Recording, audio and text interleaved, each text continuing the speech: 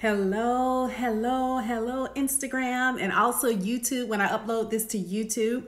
Tanika Maria here, all about helping you get real, be healed, and move forward in emotional wholeness, peace, and clarity. I help high achieving women of faith get real, be healed, and just navigate through life transitions, breakups, and things of that nature with a greater sense of wholeness, emotional resiliency, emotional mastery. I don't claim to have it all together. I am right here in the journey with you. Blessings to you for being here. And as you're joining, I invite you to share intend for this to be a blessing to you. And in today's video, I'm going to share 3 profound, simple, yet profound habits of a healed and healthy woman. 3 simple but profound habits of the healed woman. And see, these are the habits that I've observed over time that help maintain and sustain your healing. That we want to get to the place of not just simply being healed, but we want to be healthy and stay healthy emotionally. And so we're talking about habits that maintain and sustain your overall peace, staying grounded, feeling safe and secure and supported on the inside. Come on. We're talking about feeling safe, rooted, grounded, and supported within. And not always, and when I say within, I'm talking about between you and God, between me, myself, and I, right? And being able to cultivate that and sustain that when you have to pivot, when there are challenges in life, when surprises and things happen and things jump off, you got some habits that kind of keep you grounded. So on today's talk, we're going to be talking about the habits of a healthy woman. And if you're a mover, a shaker, an influencer, a creator, you're making things happen, you're doing things. If you don't have solid habits to keep you emotionally sane and healthy, life can get very frustrating. Life can be very painful. You will lapse back into your old patterns, get triggered up, make poor decisions, all kinds of things if you don't maintain and sustain healthy habits of healing. And not only that, catch me, hear me well on this. If you get healed, but if you don't do what it takes to maintain that healing, you're slowly drift back into becoming toxic. And so we will repel, push away healthy relationships and attract toxic relationships to us if we don't maintain and sustain our healing. And so we're the ones that will become more and more toxic over time if we don't have sustainable habits of healthy women. And guess what? We're going to attract who we are, not what we want. So let's dive in. The number 1 consistent habit that I see of a healthy and healed woman of God, excuse me, I feel hair or something on my face, you guys. But at any rate, number 1, soul care. Soul care. This is a foundational habit of a healthy woman. She has a ritual. She has a practice to maintain her soul, her mind, her will, and her emotions. This is daily set aside time with you and God. And everything I do is from a faith-based Christian perspective. And to me, this looks like your daily quiet time with God. This is your prayer, your worship, your praise, your spending time in God's presence. This is very critical and crucial. This is the habit of a healthy and healed woman. And this is where you receive downloads. This is where you receive revelations and insight and understanding. And see, that has been the birthplace of my books. Everything that I put out here is coming from the quiet place. And the reality is, as a healthy woman, it stabilizes you. And this is for men and women, honestly. It's not just for women. But when you establish a solid soul care practice, it stabilizes the soul, it refreshes the soul, and it keeps your mind renewed. It is the birthplace, I believe, of your creativity and your flow. Once you've healed and you've maintained that soul care, your creativity is going to flow from that. Number 2, the second habit of a healthy woman, the habit of a healed woman is self-awareness. Number 2, self-awareness. A healed woman has the habit of being aware of what's going on inside of her. She's aware of what she's thinking. And even more importantly, and the older I get, the more I realize how important this is, but really being aware of what you're feeling and sensing in your body. What do I mean by that? What are you talking about? Tanika. We get so numb and we get so disconnected that we override that anxious feeling in the pit of your stomach. We override, okay, why I'm thinking I'm doing fine and all of a sudden I'm sad and depressed. What was the train of thoughts that got me here? And now I'm feeling sad. I'm feeling it in my body. I'm feeling anxious. Now all of a sudden, whatever, I was doing fine this morning, but now I'm angry. What got me there?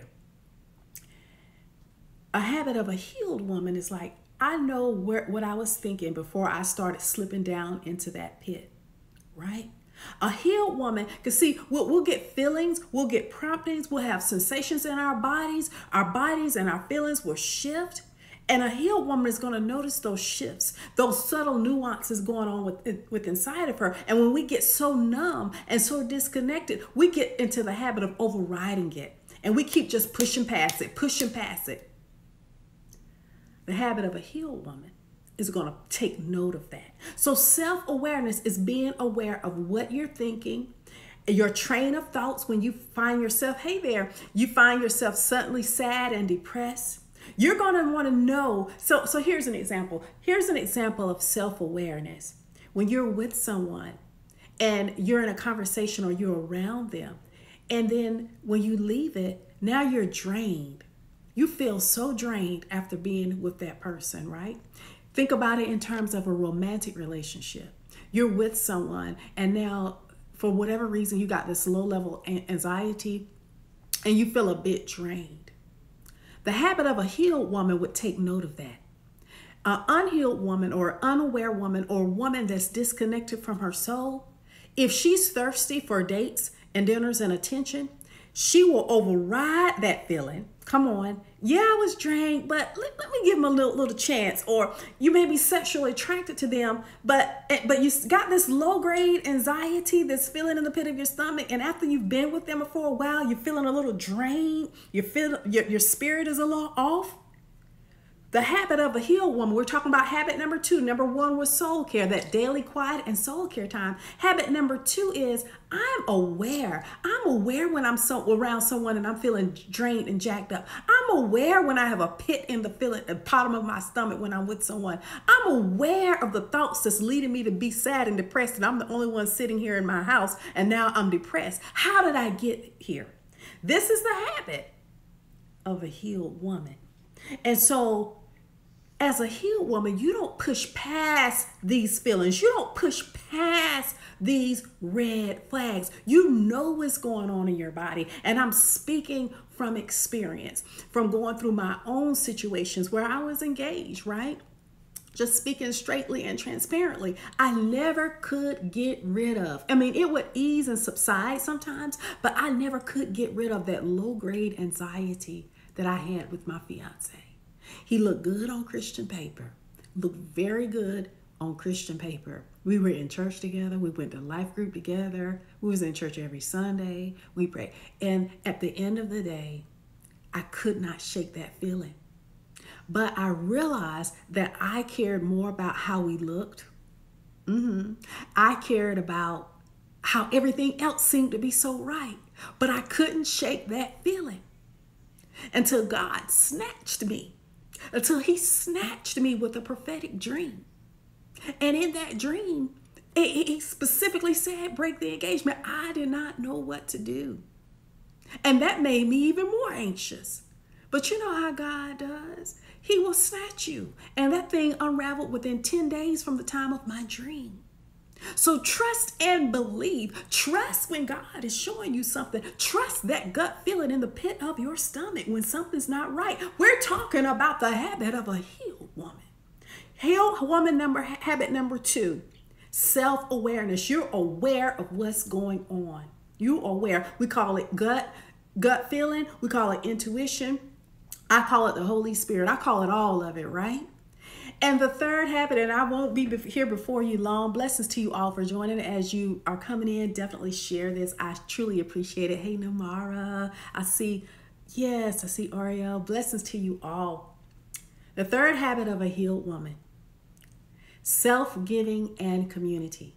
It's one thing to get healed. It's another thing to be healthy.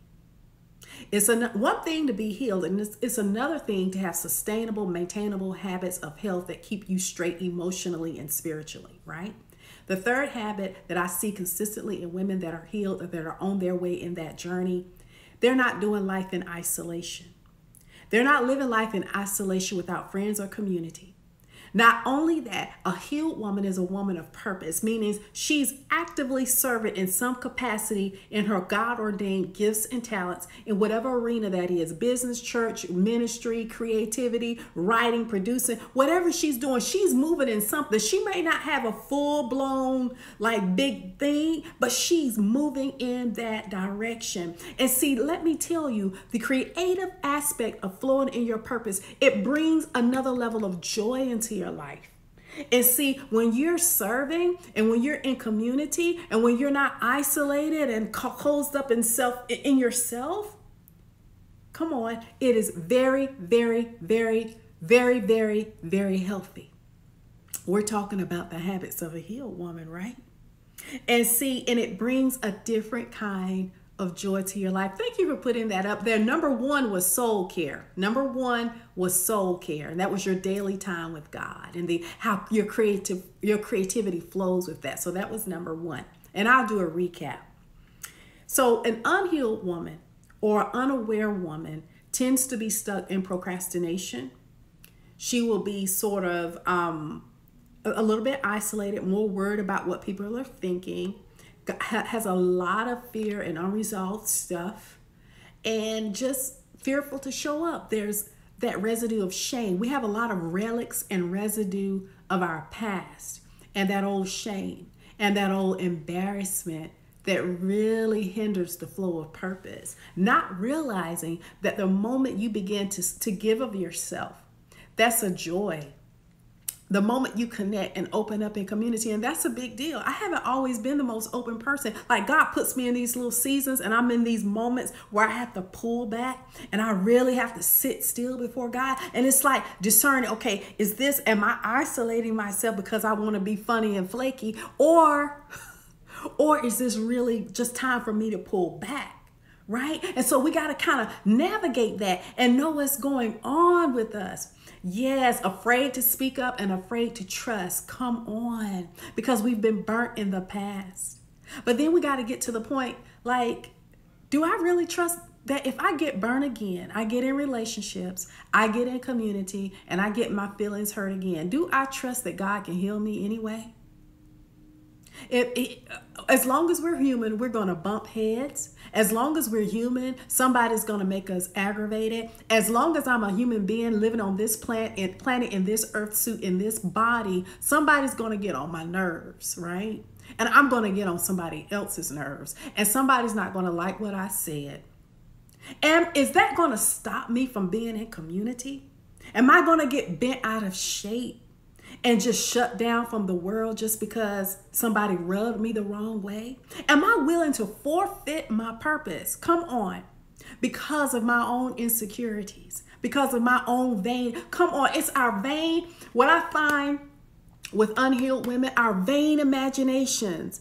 My vain imagination, she think this and she don't like me and this and that. It's the vain imaginations that keep us bound. Hey, Chatney, I'm going to get your book, Chatney. My vain imaginations keep me in these little weird thoughts, like she didn't like my post and this and that. And I talk about this. Y'all done got me going somewhere. Blessings to you all. But in my book, A Woman's Journey Home, I got a whole chapter. Let me look at this. Give me a minute and I'm going to wrap this up, you guys. Y'all done got me going somewhere. Chapter 14, the very last chapter of this book. The 5 deadly eyes that prevent true connection. That's page 71. And I'm just going to read the names of them. And then you can get the book and see it. Vain imaginations, boo. Vain imaginations. Let's just look at this real quick. Because we're talking about the habits of a healed woman. And this is a tendency of the unhealed woman that's keeping her in a place where she's not, where she needs to be. I'm reading straight from my book, page 71. Women need healthy connections and relationships. From my own experience, I believe that there are 5 deadly eyes that keep sisters from the connection, collaboration, and community necessary for healing and healthy relationships. They are: number 1, broken identity; number 2, deep insecurity; number 3, feelings of inadequacy; number 4, vain imaginations. Come on. And number 5, being easily intimidated. So it's the identity, the insecurity, feeling inadequate, vain imaginations, and being intimidated. I struggle with all 5 of them. I'll be the first one to tell you. I've had to fight through, I had to write a book about it.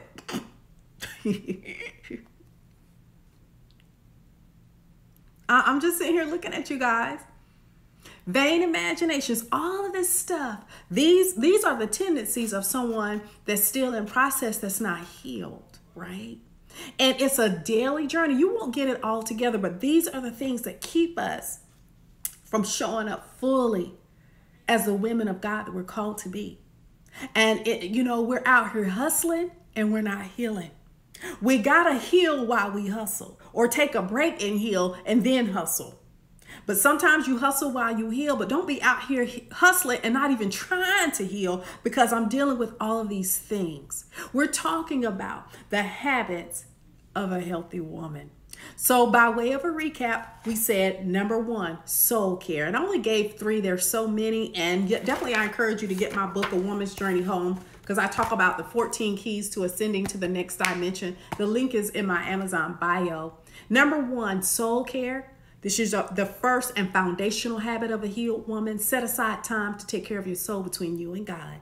Get your journal, your Bible, do what you need to do, but get with God every day and make that your part of your soul care practice. Number 2, self-awareness. Being aware of what's going on in your body, being aware of when you're feeling anxious, being aware of all of your emotions, sitting with them, not running from them, not using social media with getting scroliosis and just getting away scrolling and doing all this extra and not sitting with yourself. Being aware when you're around certain people, how are you feeling? Not overlooking red flags. Self-awareness.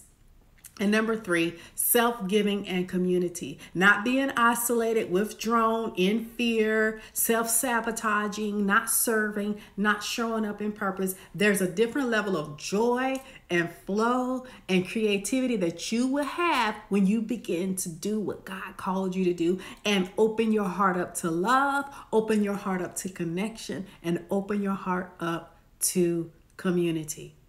So this is the habits of a healed woman, and I hope this blessed you. Definitely click the link in my bio, go to Amazon and grab your copy of this book, A Woman's Journey Home, 14 Keys to Ascending to the Next Dimension. And just check out the links for the 5 unconscious blocks to love. These are the mistakes women make as they're healing from a breakup. I want you to click that link and get your downloadable worksheet and audio if you haven't done that. Oh, I'm so glad you guys are here. Good to see you, Chatney. And I'm going to get your book. I had that on my mind and things to do because I wanted to support your book, Chatney. So blessings to you. Thank you for being here, Namara. I'm so excited. Blessings to you all. Share this if you haven't done so, as you're led to do so. And my goal is to be out here at least once a week, every Monday. So take care and talk to you soon.